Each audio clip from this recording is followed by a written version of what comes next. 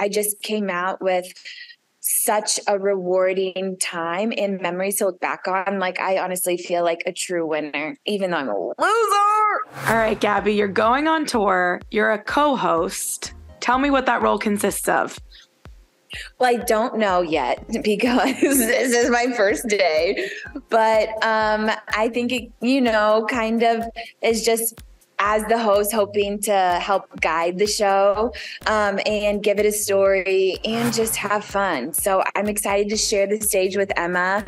This, I think, is her 10th tour. Well, I'm excited to share the stage with everybody, but Emma will be the co-host and learn from her and just hopefully help the audience have a little bit of fun. What was your reaction when you were asked to do the tour? Because I know you were probably quite exhausted from the competition, but also excited to continue the journey.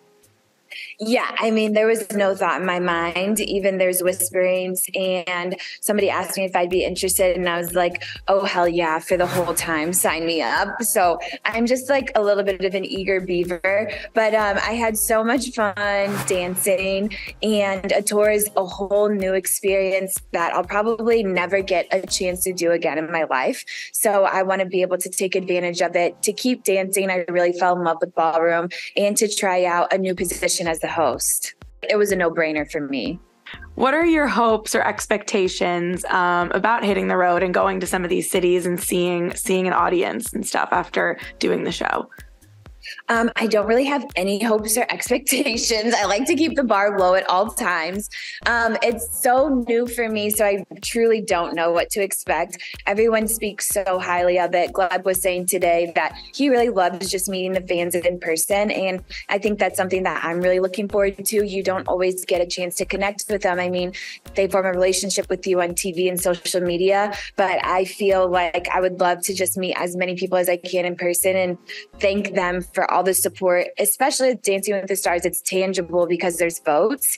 And I know there were so many people voting for me, and it really just means the world. So I can't wait to build more connections like with the other cast members, and hopefully just like learn to live in tight quarters. I don't know. Are you worried about that? Are you worried about living in tight quarters? Or do you think after, living on a cruise ship for The Bachelor and God knows where else, can you handle it? The mansion?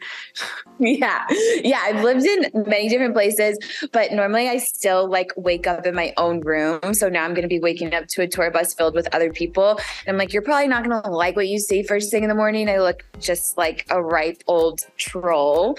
But I'm sure you get comfortable with each other right away. So I'm just excited for a new experience. Overall, Dancing with the Stars for you, what did that teach you about yourself? Was it harder or easier than you expected? Was it on par? I honestly, again, just really didn't know what to expect.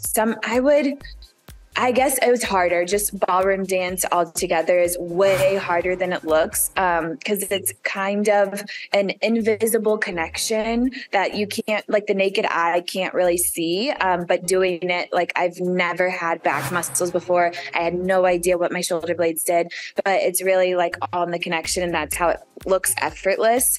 But I think it did build a lot of confidence because I was able to perform on a level that I never thought I'd be able to do.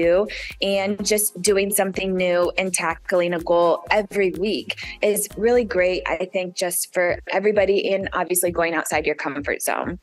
You mentioned your body transformation, having muscles you didn't know that you didn't have, and you have them now. And I assume that will continue as you train for this tour. What is it like to kind of like feel your body changing? It's crazy. I mean, I'll be 32 in January. So like my body's really never changed like this, especially kind of later in life and unintentionally. But it is wild, just the physiology of the body and how like my posture's completely changed. It's like rolled my shoulders back, and just watching your body transform literally by using it and having fun with it. It's kind of amazing to see. Going into the finale, how badly did you want to win? And how long did any, if any, disappointment last? Did hear you say on Clickbait you heard it was a close call and how cool that was. But tell me about that a little bit. Yeah, I mean, obviously I wanted to win. Like, I think everybody wants to win. And Val and I worked so hard. Charlie and Mark are incredible. They deserve it. Duh. I mean, she's an amazing dancer, and they performed like so many great pieces and numbers. Even as like her competition and a spectator, I love to watch her dance. So you know, I was disappointed just because, you know, obviously you kind of want that for yourself.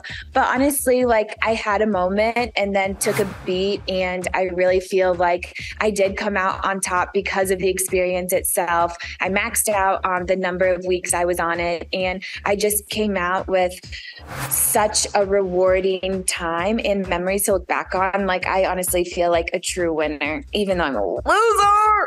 Hey, so the making it to the finale, I feel like means you won, like in some sense, right?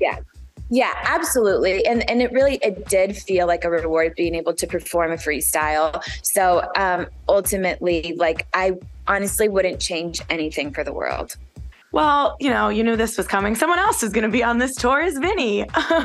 Who's Vinny? Who's Vinny? You guys are, you know, teasing people with these flirty comments. What's going on with you and Vinny, Gabby?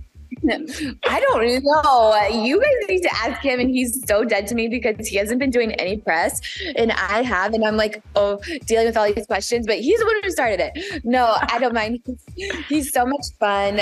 We built a good friendship on the show, and just, I think, like naturally kind of clicked. I think both of our senses of humor are similar. So just like flirting in the comments, seeing where things go. But you're going to have to get him on a Zoom and let me know what he says. I definitely will. And you, I mean, maybe we'll be on this tour bus together and find out if you really are compatible at all. Because is it hard? One, I want to know if you think you're compatible, but two, is it kind of a weird thing to even potentially start a potential relationship when people are already asking you about it? Because you know what it's like to be in a public relationship with speculation. Oh my God, I know. That's kind of been the craziest part about it, is like how much other people love it. And they know like we're just messing around, and they don't even care. So it's just fun to watch. And honestly, like, I don't know, it just feels good that people do root for you and like want you to be happy. I don't know if Vinny and I are compatible. I truly don't know that much about him. I was like so tunnel vision during the competition. So, you know, and you don't really spend that much time with the other celebrities, but you know, there's only one way to find out. Well, I mean, Gabby, it's been a year for you. You went from The Bachelor to The Bachelorette to Dancing with the Stars. Looking back, what is your biggest takeaway, or maybe even something you would warn Gabby from a year ago to expect? Oh God.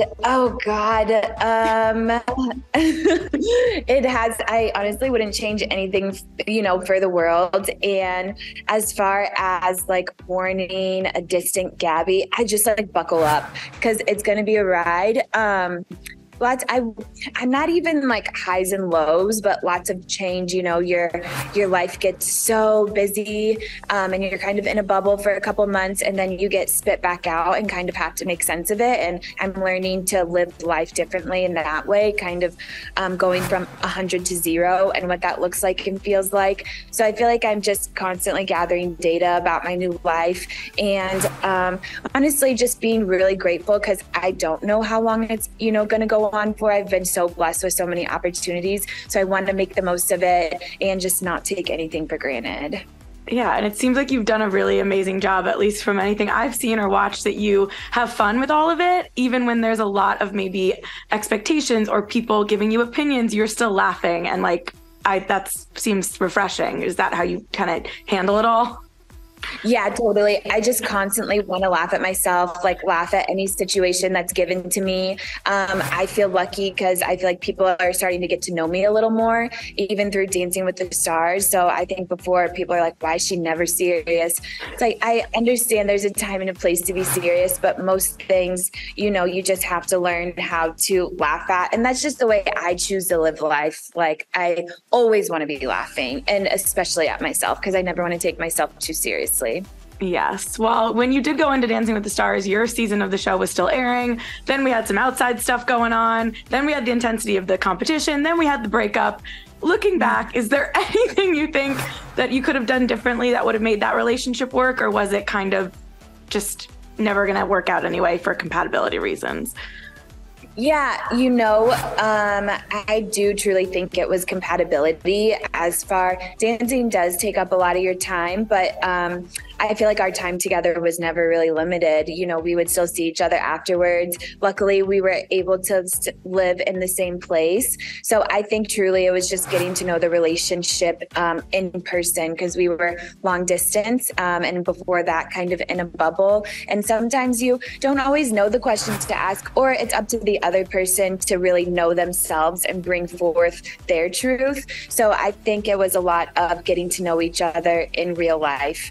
I think he is a really good guy. I think we're just not each other's people, unfortunately. I mean, I don't want to sound dismissive at all, because, leaving the show, you really do want, hope, and think that this is the one for you. Like, I'm so ready to find my forever person, but I know now that, it's going to come with time, and I want it to be the right person, not just a person. Oh, I love that. Well, I'll let you get on to your fitting, but where can everyone buy tickets to the show and anything else you want people to know about the tour?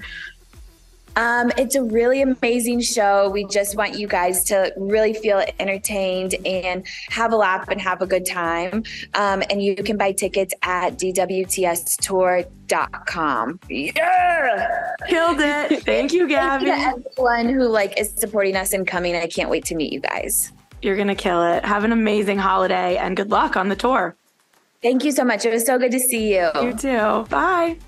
Bye. For more news, content, and exclusive interviews, make sure to hit the sub, like, and bell button down below and visit usmagazine.com.